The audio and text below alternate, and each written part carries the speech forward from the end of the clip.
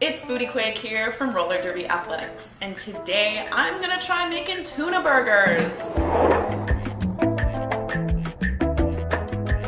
Guys, today we are here in the Roller Derby Athletics test kitchen, ta-da! Otherwise known as my apartment. And I'm going to make a recipe that has been provided by Lilith No Fair for tuna burgers. Quick aside, Lilith is providing some awesome nutrition advice for anyone who is an all-star subscriber on rollerderbyathletics.com. So if you're not that, then find the link below here and check it out. And if you are, then there's a whole printed recipe and a whole article and tons more information to go along with this and some more recipes. So go to rollerderbyathletics.com to this post and find those links. So why are we making tuna burgers today? Because tuna burgers, and this recipe in particular, have lots of protein and lots of good fats. And those are two things that you need when you are a roller derby athlete and you are kicking your own ass out there on the track and cross-training and doing all this crazy stuff. So this is fuel for your life. So we are gonna make these tuna burgers, not turkey burgers. And I'm not the best cook in the world, so we'll see how I do. So before we get too far, let's just go over our ingredients list. We have 2 cloves of garlic and 4 scallions, 2 omega-3 eggs, some soy sauce, 3 cans of tuna, flax meal, extra virgin olive oil, salt and pepper, and that's all. This recipe sounds pretty simple.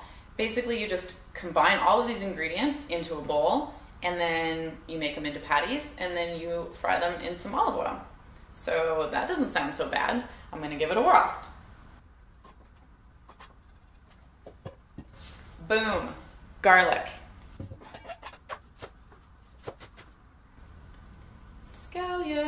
Scallions on my floor. Okay, in you go. 1/4 cup of flax meal. What's the deal with flax meal? You can buy flax seeds or you can buy ground flax meal, ground flax, same thing.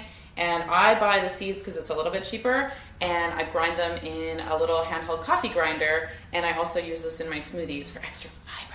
Yeah. Now, No Fair's recipe said to beat the eggs, but it seems like a lot of effort to get out the egg beaters and plug it all in, so I'm just gonna whisk. In you go. Teaspoon of soy sauce, salt and pepper,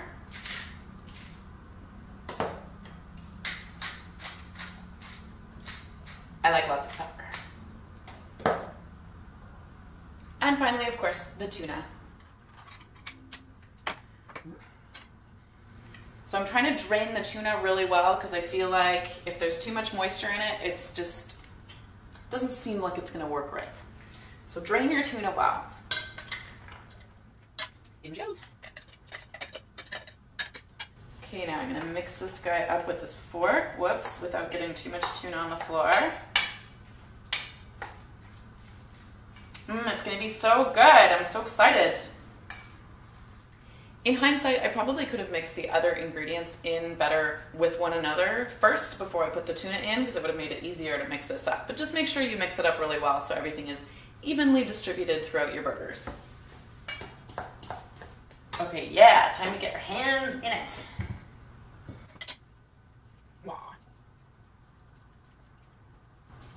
I'm gonna see what my burgers look like. Yeah, look at that. There we go, that's what these bad boys look like, ready for the pan. And I'm just heating up some oil over here in my pan, and we're gonna throw those bad boys in there. Yum, yum. Here you go, little guy.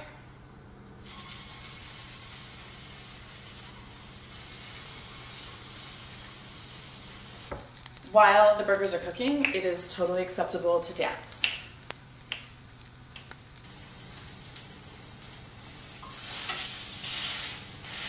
That was about 3 minutes on the first side, and they are beautiful and browned.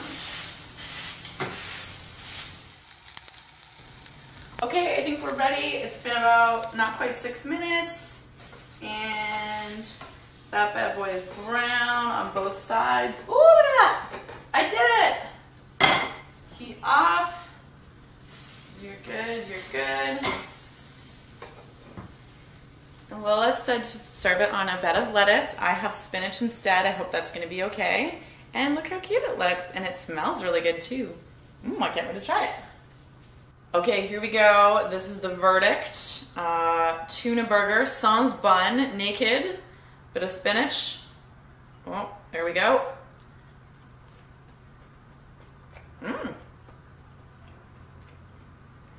Yeah.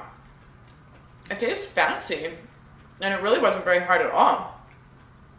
Like, it tastes way better than a can of tuna. And it was only like 2 minutes harder than opening a can of tuna. So that's pretty awesome. I say verdict, big winner. You've got to try this. Guys, that's it for today in the Roller Derby Athletics test kitchen here. I hope that you dig this recipe and you give it a try. If you have an idea for how to make this better, please go ahead and post it in the comments at rollerderbyathletics.com. I'd just love to hear from you. Thanks for watching. I'm Booty Quake. This is Roller Derby Athletics Derby in the Kitchen. See you next time. I'm Booty Quake. I just cooked your ass. And you, no, that's weird.